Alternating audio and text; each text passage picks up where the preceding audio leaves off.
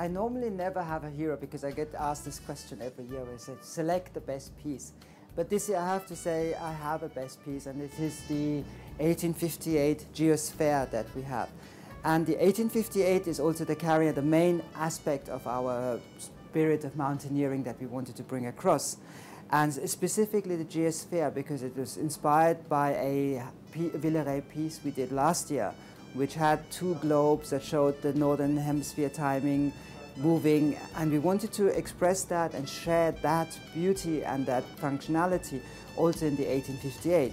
So we actually managed to put this complication into this beautiful watch, which gives it depth, which gives it a function, and also makes you look at it and understand the watch, because it kind of shows you the day and night function on the north and the south, incorporated in a piece that was inspired by a piece from our heritage and the archives from the 1925. And so this culmination of everything with the strap, with the stitching, is all the craftsmen at Mont Blanc and all the competence in Mont Blanc have come together in this piece with the leather. And just to highlight the spirit of mountaineering, we even engraved the Mont Blanc on the back. So just so that it reminds you in every aspect. So it is indeed all about fine detailing. You know, what do you mean by fine watchmaking, and how does Mont Blanc fit into that fine watchmaking?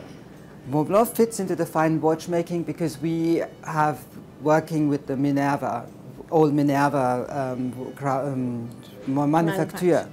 And this manufacture is basically now we're celebrating the 160 years of it. So this has been handed over.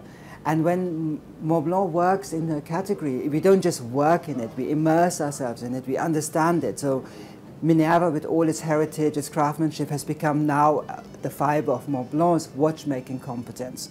And detailing, watches are about details.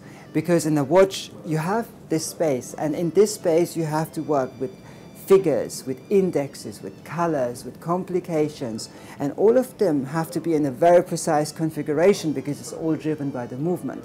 So the watchmaking is about taking all these fine details and all these finite details and putting them together that they find an expression which represents the competence of the maison.